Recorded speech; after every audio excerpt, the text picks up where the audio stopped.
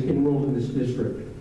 The enrollment went up to about 4,051 for this year. Now, those numbers are not quite official yet because we take our numbers based upon the October 15th enrollment, but they shouldn't fluctuate very, very far from that.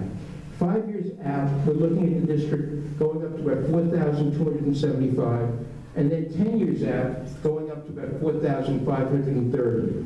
So if we give me the next slide, I'll kind of translate. Okay, so in a K-6 organization, what we're looking at is change of about, the change from 2010-11 to the current, through 2016-17 on the elementary school level was 121.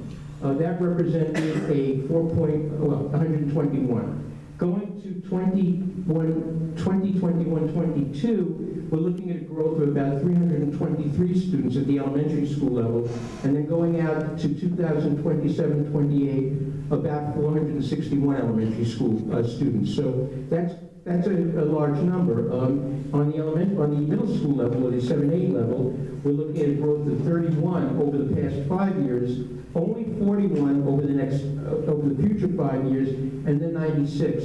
But keep in mind that most of the enrollment that's come in recently that's caused this large jump in enrollment population or enrollment is at a younger level. So those kids are going to start to filter through into secondary schools later on in the projection. So they'll come in affecting the high schools and the middle schools a little bit later than the elementary schools. Okay, next slide, please.